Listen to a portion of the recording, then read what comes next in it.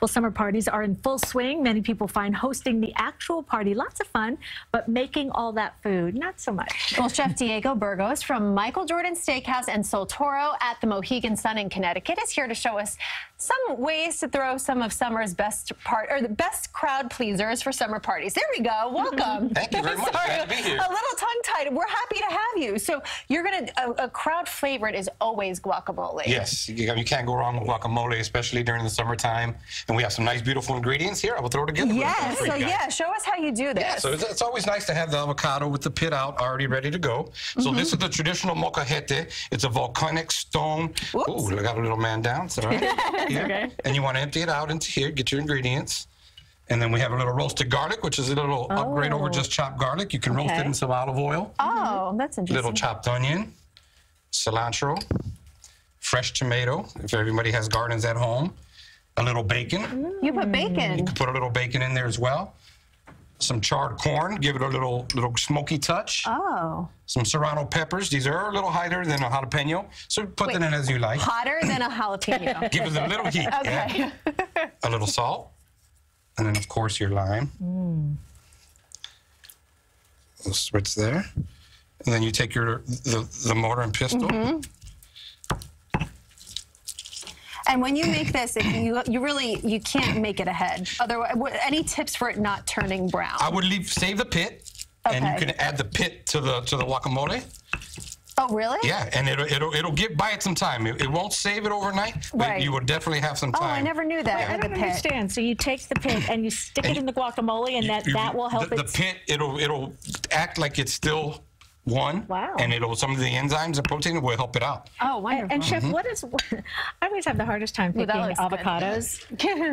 What is your advice for picking an avocado that's good? Well, you would want to grab it and feel for tenderness all around it. And it's got to be just tender to the touch. Okay, so just you don't like those really, really firm ones? The really firm ones. A little trick to that. Okay. You can put it in a bag with a banana. Oh. Yes, and then put that somewhere maybe in an oven, make sure it's not on, and it'll start releasing the enzymes, and the dark will turn that overnight. And it's a paper bag. A paper bag, a brown paper bag. That's another good tip. It's a trick. To know. It helps for other fruits as well. It helps for avocados as well. Oh, that's wonderful. Never knew that. Okay, so now the next thing you're going to show us is what here? This is a michelada. So it's a beer cocktail, and it's very similar to a Bloody Mary, but with a light Mexican lager instead of vodka.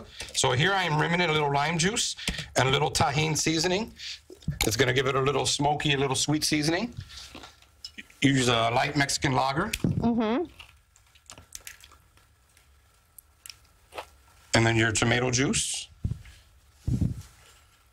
How much tomato juice do you use? About 3 ounces to about 3/4 of a beer. I'd say about 8 ounces. Then you can garnish up to whatever you like. Here we have a little fresh chorizo and queso fresco. Wow. We have a little Mexican shrimp cocktail. Celery stalk. This is something cool we've done. It's a bacon straw. So that does look really cool. Yeah.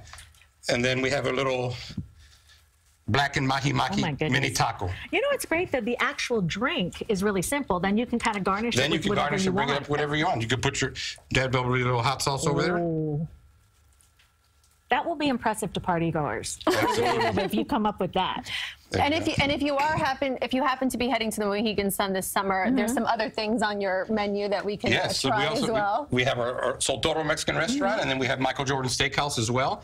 So here we have our triangle offense. It's a beautiful crab cake with colossal crab meat, smoked bacon, and maple glaze. Look at how big this bacon is. That looks amazing. It's beautiful, beautiful cut bacon. Yeah.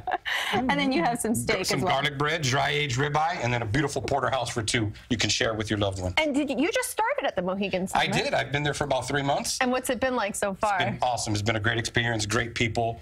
We're doing some really, really cool things. It's awesome. Great food as well.